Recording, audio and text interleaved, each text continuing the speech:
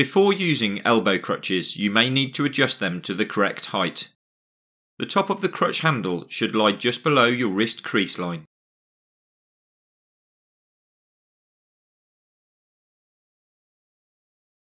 To walk safely with elbow crutches, place your elbow crutches a short distance in front. Hop your non-injured leg forwards to lie between the crutches. If you are well balanced, then you can try to hop forward slightly beyond the line of the crutches. When turning or manoeuvring in tight spaces, ensure you hop round in a controlled manner to change direction.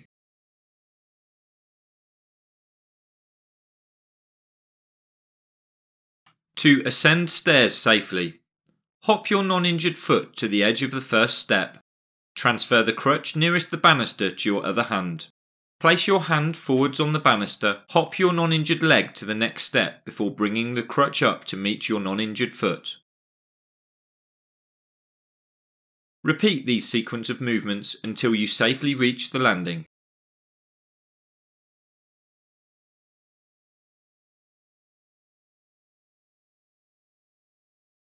To ascend stairs with no banister, hop your non-injured foot to the edge of the first step. Brace your arms and hop your non-injured foot to the next step before bringing the crutches up to meet your non-injured foot. Repeat these sequence of movements until you safely reach the landing. To descend stairs safely, hop your non-injured foot to the edge of the step. Transfer the crutch nearest the banister to your other hand. Place your hand forwards on the banister. Place the crutch down to the next step before bracing your arms and hopping your non-injured leg down to the next step. Repeat these sequence of movements until you safely reach the landing.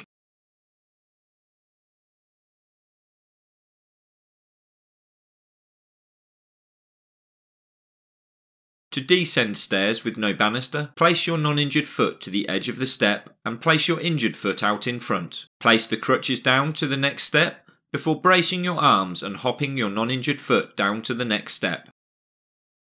Repeat these sequence of movements until you safely reach the landing.